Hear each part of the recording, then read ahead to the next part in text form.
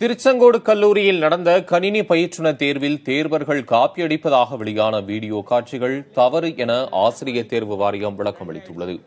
கணினி பயிற்றுநர்களை தேர்வு செய்வதற்காக நேற்று தமிழகத்தின் பல்வேறு பகுதிகளில் ஆன்லைன் தேர்வு நடத்தப்பட்டது. பல இடங்களில் சர்வர் கோளாறால் தேர்வு ரத்து செய்யப்பட்டது. சில இடங்களில் தாமதமாக நடத்தப்பட்டது.